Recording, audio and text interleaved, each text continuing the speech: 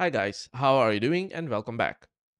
I was looking for a PDF editor with all features if I would have Adobe Acrobat Pro. The Pro version from Adobe Acrobat, of course, has all the bells and whistles for editing, merging, splitting, but also all the security features which you can find in PDFs nowadays, right? You can protect it with a password, have secured forms, etc., etc. So I was looking for a alternative to that because I don't want to add another subscription to already a whole lot of subscriptions we have nowadays. And I wanted something open source. And I think I found the perfect open source PDF editor with all the features. And the best part is it's running on Docker. That means I'm running it in my Unraid server. It's running in a Docker container. It's web-based. It has all the features. It's free. And well, let's get into it. What is Stirling PDF? It's a locally hosted web application designed to perform various operations on PDF files. Their focus or their passion is to create reliable, user friendly tools. It has to be free, of course, it has to be secure, and a major thing is it has to be private. It has to be private means that the PDF files are only staying on the device you want them to. That means Stirling PDF, it is running on a Docker container. So that means you can run it on even a Raspberry Pi if you want to, right? And you are in control of all the operations and the editing of those files. They are staying on that local device where Stirling PDF is installed. That means that all the privacy is guaranteed because a lot of PDF files, they contain sensitive information, being it private or for the company, for your work. That means we have to treat that information, those PDF files, very, very securely. Now, Sterling PDF is exactly allowing you to do that. And then the addition, of course, there is no additional fee for it. It is free to use. It is free to use all the features in there. Nothing is behind a paywall. Of course, you can donate, and I would strongly suggest to do that um, to keep these kinds of nice tools to keep it going and be available for us. So you can install it in Docker. On their website, there is a document, the document section. You can check that out and see how you can run it using a Docker run command or how you can run it using a Docker compose file. I've done what I've done is I'm running it using my Unraid server. So if I go back to my Unraid server, go to the apps, and within the app section, I can just search for Stirling PDF, and you will see it will automatically pop up. I don't have the option, of course, to install it because I am already running it, but we can go into the properties of the Docker container on Unraid. There is not much you need to edit here. Of course, check all the features on the installation guide page and see what every feature is doing. But from a Unraid Docker installation, the only thing I did here was change the port number to a free port number because that's the port number where the web server for Sterling PDF will be listening. When you've done that, you can then click on apply, and Sterling PDF will be up and running on your Unraid server. Now, when you go to the Sterling PDF URL, that's the IP address and the port number. If you open it in your browser, this is the dashboard you will be presented with. As you can see here, it's very nice, sorted out. You can see the different options you have here. Just scroll down to the bottom and you will see all the options there are for you to use. If you go to the top of the page, you can click on tools, and then there will be a menu item which will show you the different features and the options you have. There is also a advanced option, an option to create pipelines even if you need that, if you're doing some DevOps kind of work. So this is very, well, for me, it's amazing that a free tool which is running in Docker in the browser has all these options. Otherwise, I would have to pay for Acrobat Pro. I don't want to add that to my subscription stack. Now, let's see if I can open a PDF and see if I want to sign one, because this is something I do often. I scan a document on my scanner, and then I open it up and I want to sign it. So if I click on sign, it will ask me, all right, where is the file located that you want to sign? As you can see here, this is a file which has to be opened from your local device, being it from your from the device you're using the browser on, right? In this case, it's my Mac.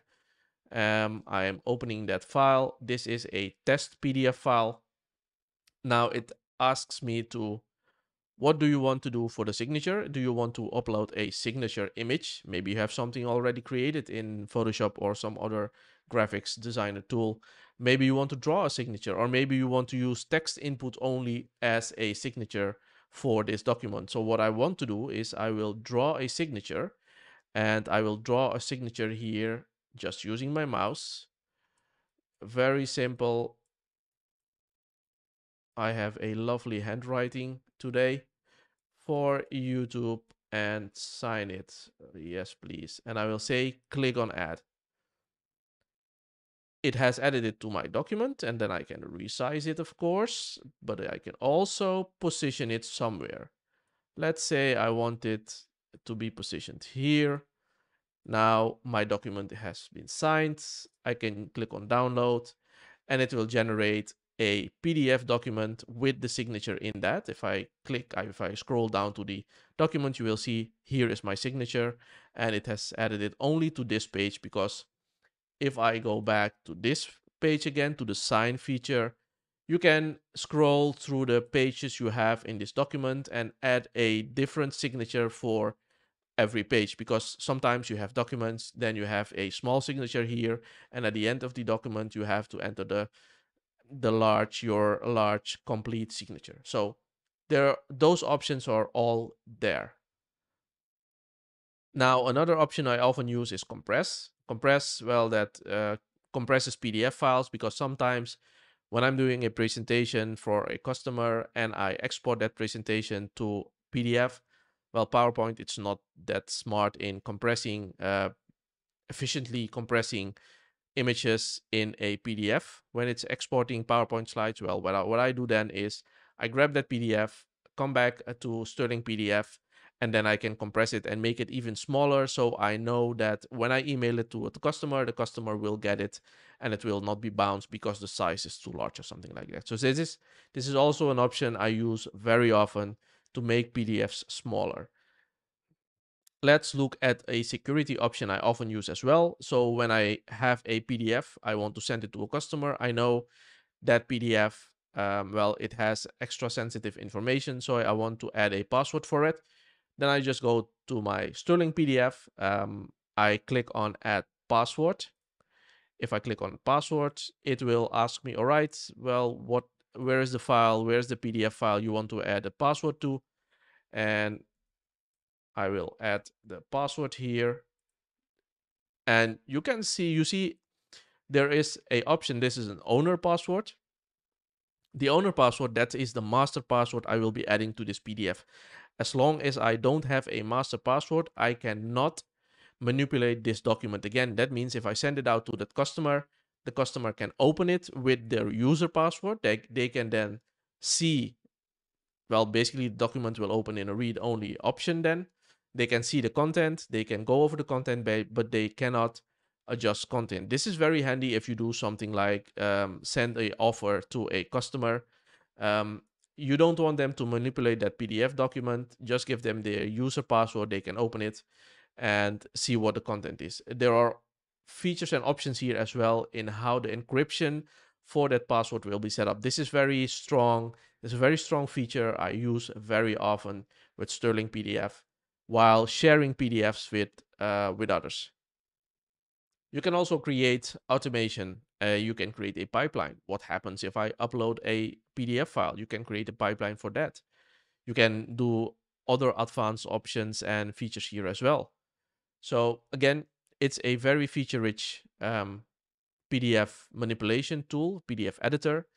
And the nice thing is it's private. It keeps the information on your own device, on your own server, on your own Docker server. It is not sharing any information over the internet, and it just works. So there you have it, a complete, full-featured, full-blown PDF editor reader running in Docker container, and it's free. So that's something I was looking for a long time. I think I have found the perfect solution, and it meets all the needs and all the requirements I have for a full-blown PDF editor. I'm able to use it from any device I have, and it's completely secured in my running in my own environment. It doesn't need a cloud connection, a internet connection. I just pull down the Docker image, configure it on the Docker container on my on-RAID server, and it runs perfectly fine. As always, thank you for watching. Don't forget to click on the like and subscribe button below. Hit that bell icon also. You will get notified when I post a new video. And leave the comments in the comment section below. I'll try to get to them as soon as possible. Thank you. Take care. See you. Bye.